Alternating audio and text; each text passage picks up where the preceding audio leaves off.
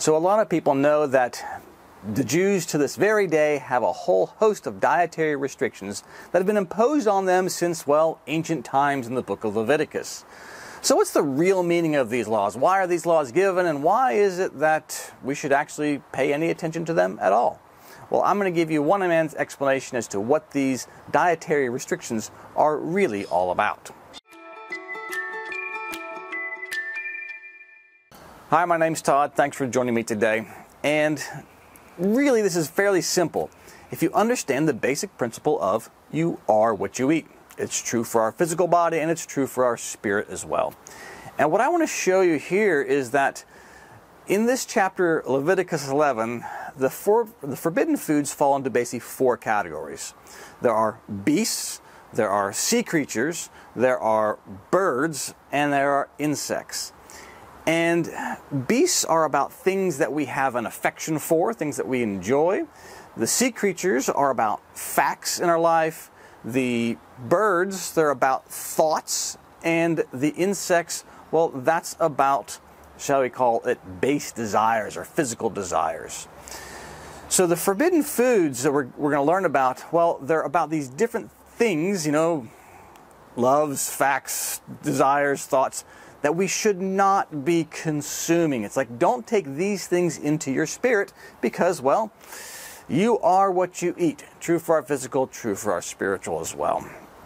So let's go through these four categories and see why it is we're given some of the particulars about them. So let's start with beasts.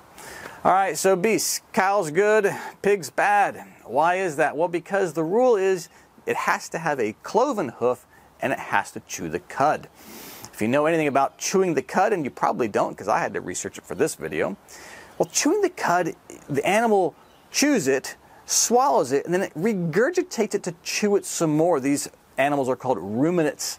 And the idea is that, well, we have to spiritually ruminate. We have to reflect and ponder the things that we like, the things that we have an affection for.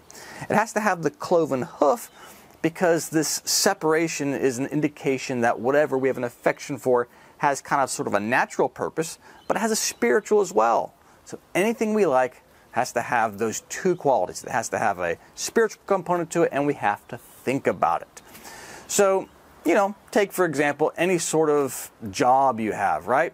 You have to think about, okay, am I doing this just for the money? Am I a greedy pig?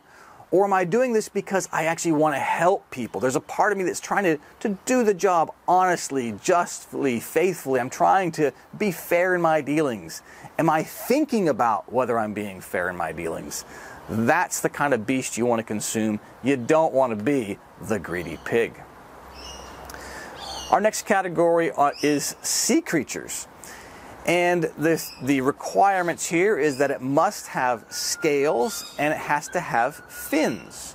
Now, I said earlier that sea creatures are about facts because, well, water is symbolic of truth.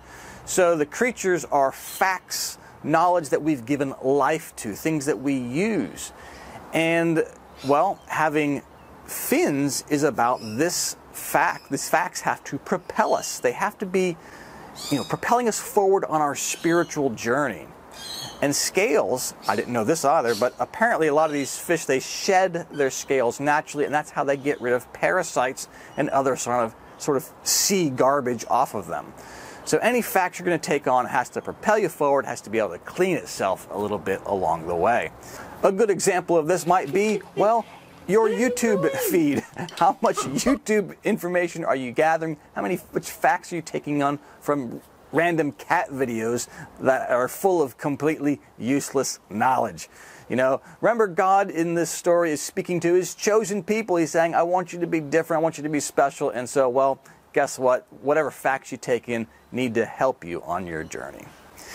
Category number 3, it's birds. And birds, as I said earlier, about our thoughts. Because, well, you know, our thoughts are kind of above us. And here is a little bit different because we're given a whole list of birds not to eat, and it's not so much about qualities, but we can notice in this list there are basically two things as well that stand out. These birds all eat dead flesh, they eat rotting carcasses, and a bunch of them are nocturnal. Eating dead stuff, that's not good. You know, you don't want to eat dead things. But the interesting part is about bats and owls and nocturnal birds because, well, what is something that flies by the light of the night? It's flying in darkness. It can't see clearly. So spiritually, not seeing clearly is about, or flying in darkness, it's about taking something that's true and twisting it to our own uses. You know, for example, you take something simple like, oh, I believe that God loves everybody and He loves me just the way I am. True. But then we twist it and we say, well, if God loves me just the way I am, then I don't have to do any self-improvement. Yay! I don't have to actually make any changes to myself. No, not true. But we twist it because, well, we like the idea that we are perfect just the way we are and I don't have to do any change. So when you consume that thought, well, you are eating a bat or an owl or something like that. And our final category here is insects. Really interesting one, I think, because, you know, I don't want to eat a cockroach anyway, but we can eat grasshoppers. All the grasshoppers you want, have a ton of them.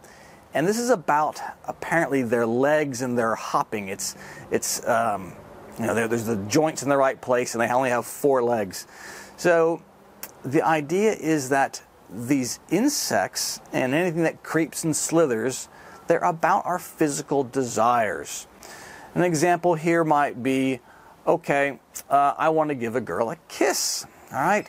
So the hopping is about, well, does that physical desire have a higher component to it? Can it raise itself up? Because a kiss can be 2 different things. A kiss can be, hey, I just want to go out and hook up because I haven't had any action lately. That's a creature that slithers and has lots of legs and is nasty. Or the kiss could be something along the lines of, hey, I haven't seen my wife or spouse in a few weeks. I've been on a work trip and I really miss her. We've been separated for a long time, and I will give her a passionate kiss to tell her that I love her and I have missed her and I'm glad to see her again. Those are 2 different kinds of kisses. There's a kind that, you know, hops itself up because it has something deeper within. So that gives you a quick idea of how the common theme on these forbidden foods, it's really all about, does what you're doing have a spiritual component to it? Is there something more? Because if it doesn't have that, God's saying, don't waste your time with it. Don't take that on because it's not going to help you. You'll turn into a greedy pig or a slithering creature or something flying around in the night. You know, you don't want to be like that.